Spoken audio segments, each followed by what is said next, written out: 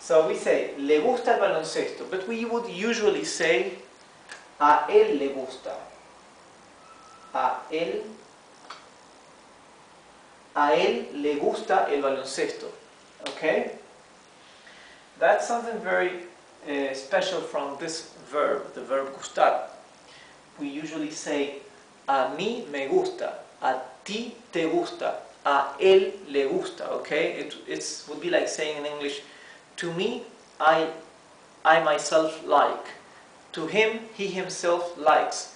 To you, you yourself like. Okay? That's how the structure of the sentences using this verb is built. Okay? It's a bit awkward, but it's that way how it's used. Okay? And it becomes actually intuitive when you learn it. So, a él le gusta el baloncesto means he likes basketball. Okay? So we would ask now, does he play well? Let me erase here.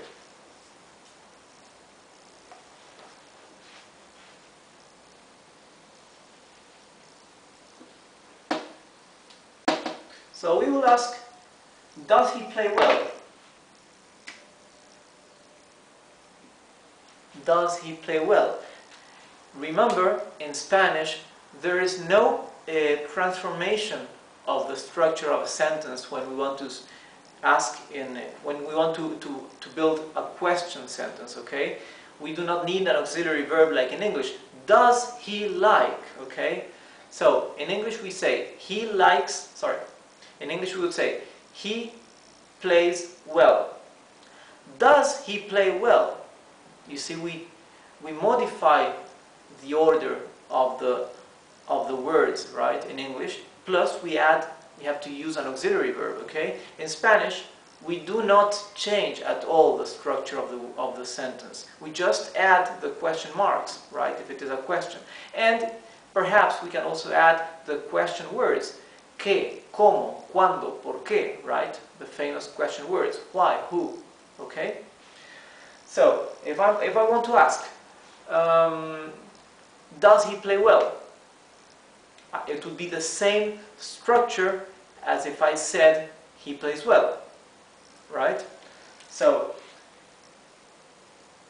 él juega bien. Él juega bien. He plays well, right? Él juega bien. If I omitted the question marks, I would be saying él juega bien. He plays well, right? Actually, we would usually, él should have a tilde there, okay? Because the tilde indicates that this él is the subject pronoun him, he. If we omit the tilde, it's actually the definite article, the, okay? The, the. So, he plays well, él juega bien, but we usually do not say nor write the subject pronoun because it's unnecessary, okay? We would just say, juega bien. Does he play well? Or, y juega bien. We would add perhaps the word and. Y juega bien. And, does he play well? Or we can also ask like this, how does he play? To ask how does he play, we need one of the question words, right? How does he play? The question word is how. In Spanish, the question word for how is cómo. Remember that in Spanish, all the question words have a tilde, okay? ¿Cómo juega? ¿Cómo juega? Means how does he play, right? And we can say, he plays very well. He plays very well. Él juega muy bien.